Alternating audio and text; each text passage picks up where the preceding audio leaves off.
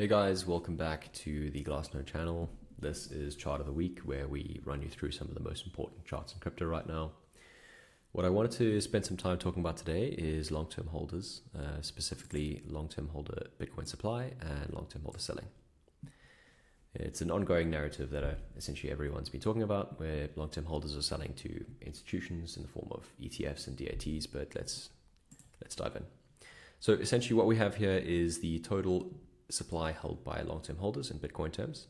And during 2017, you can see a very clear wave of selling during the entire bull run up, taking advantage of rising prices, rising liquidity, and they booked some major profits.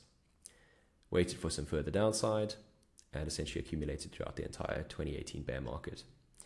Once we found the bottom, they basically slowed down behavior, little bit of distribution into the 2019 highs, but largely accumulation into the rally that began in November 2020. So we rallied very hard into early 2021, where long-term holders again took massive profits, and you can see that by this wave of selling or distribution.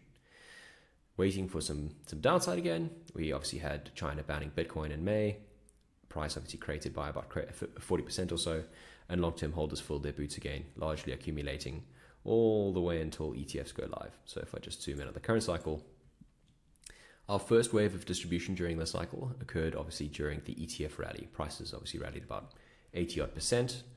Long-term holders booked significant profits into the strength and waited out this awful chop before they actually accumulated again at these lows.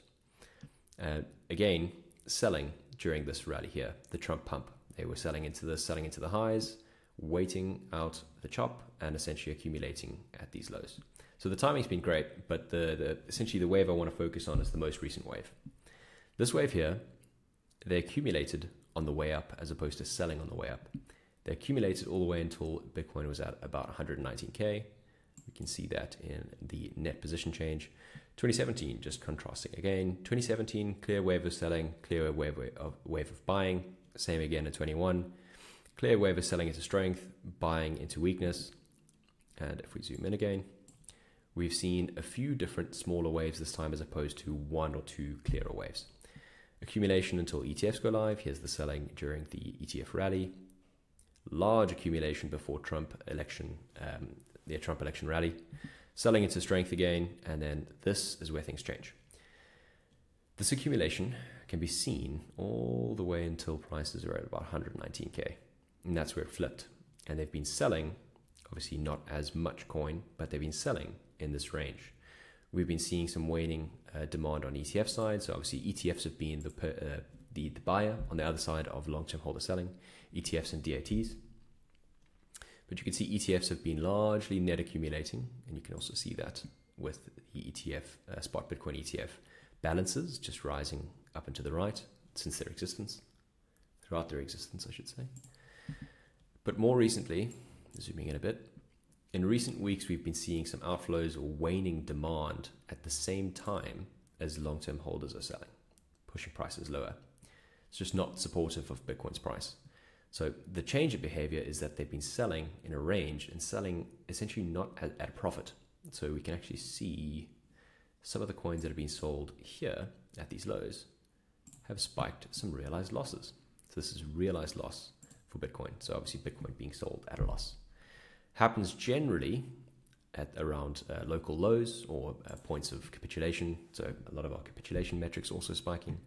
But at these lower prices, we're seeing some realized losses, which makes me think that a lot of the Bitcoin accumulated during this wave, accumulated all the way into these highs. I think a lot of those Bitcoin actually were bought at higher prices and are now starting to be sold at a loss. We haven't seen the selling slow down. So I'm not trying to call a bottom or anything like that. Until you see long-term holders selling slow down and they're not booking profits from way back in the day. I think you're seeing some OG selling at the moment. Until you see renewed demand from ETFs or DATs, which is nowhere to be seen, don't expect any crazy rallies. So for now, keep an eye on the demand side of the equation. And until then, stay tuned. We'll catch you next time.